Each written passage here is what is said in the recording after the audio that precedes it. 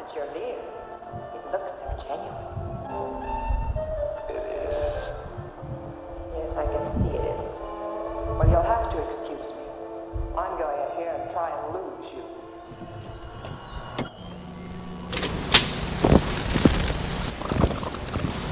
Lo-fi, or low fidelity music, is a genre of music that has been growing in popularity over the past few years.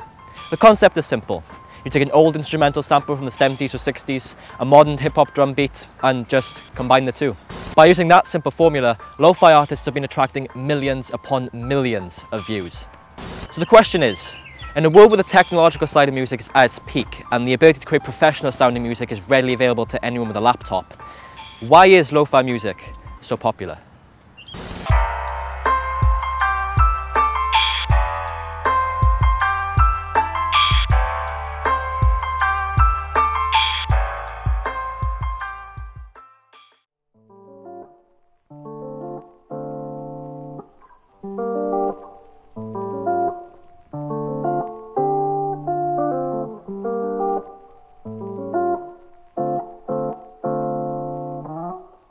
Personally, lo-fi to me was kind of like a medicine. It came at a time when I was finding things pretty difficult, and it helped a lot. Whenever I had things I wanted to forget, lo-fi was the solace that helped allow that for a few minutes.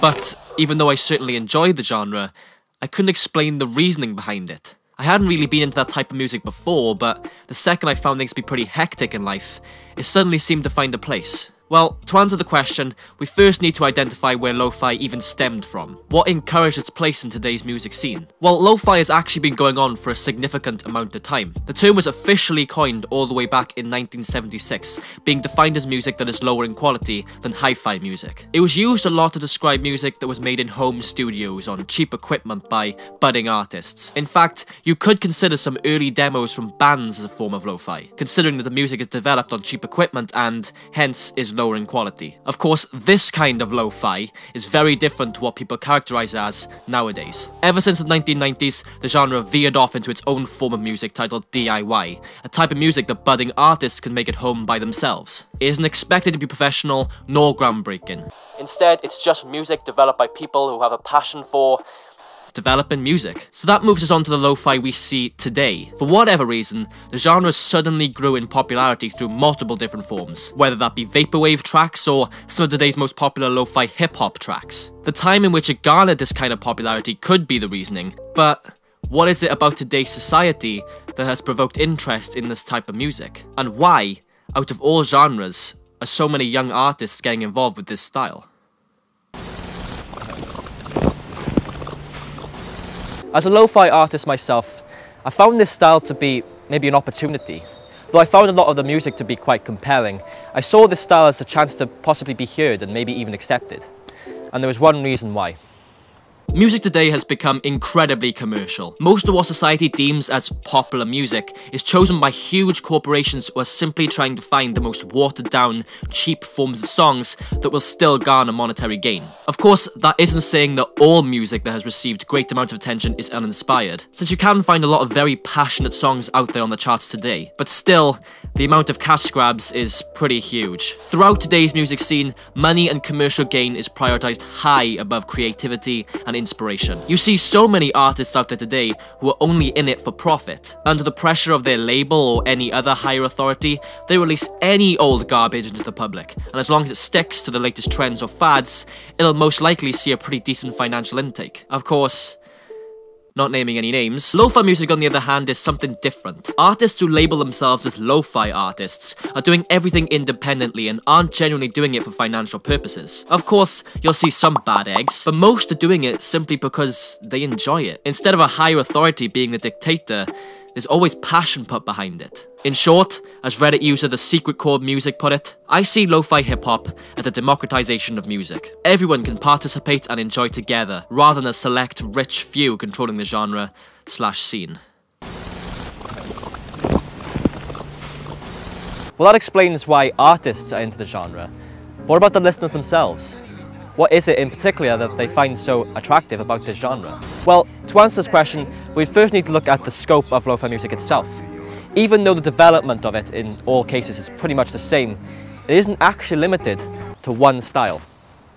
To say that lo-fi has to stick to this one specific way would be totally incorrect. There are many different forms that it can take, whether that's how it's mixed or what array of instruments are used. But why does this matter? Why would this make lo-fi so appealing? Though a lot of lo-fi sticks to jazz or funk music as its sample, it isn't actually limited to those two genres. You can take pretty much any other genre and mix it in a lo-fi method, and what you'll create will most likely work. In fact, chances are there is a lo-fi mix for any kind of genre out there somewhere on the internet. You may even see some very ambitious and off-the-curve elements in the music, such as some parts randomly reversing or cutting to static.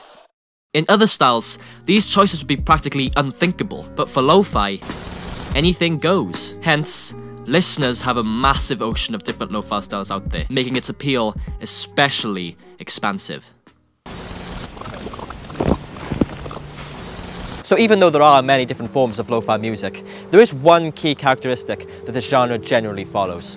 This characteristic can help us to understand its appeal. It's something that not only the actual sound follows, but also the artwork and other pieces of material do too. I'm of course referring to nostalgia.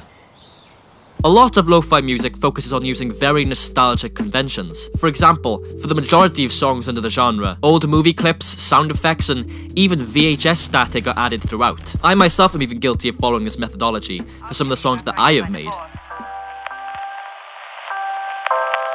may I ask, will that be?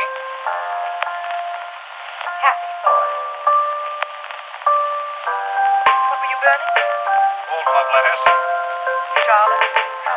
When I showed this song to my parents, they immediately recognized the original sample, that being the 1950 film The Man Who Cheated Himself. This, combined with an old piano instrumental, helps people to reminisce to a time when they were watching these movies or listening to older songs, or possibly all of the above. This may explain why a lot of people choose to listen to lo-fi. It's all built upon nostalgia.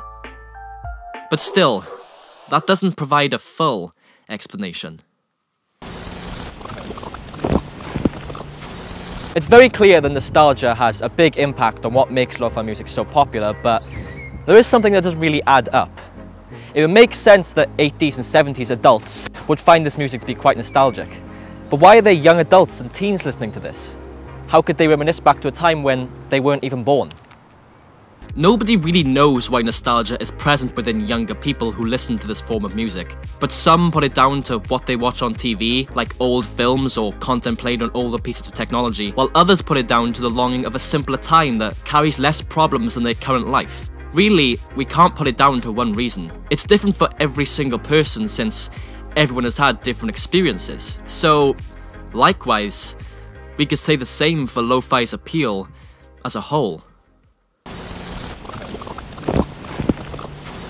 So why is lo-fi music so popular? Why is it that millions upon millions of people gather around the world to listen to it every single day? Well, to answer the question, we need to look at every single opinion and try to create connections between every single one. We need to find one main reason as to why lo-fi music is so popular. But clearly, there are so many different reasons as to why lo-fi music is so popular. By examining every single little detail, we'll be defeating the whole point of what lo-fi music represents. It's the type of music that doesn't hype you up, doesn't provoke any thought, doesn't hold deeper meaning. Instead, it's the type of music that will slow you down in a world that maybe moves too fast.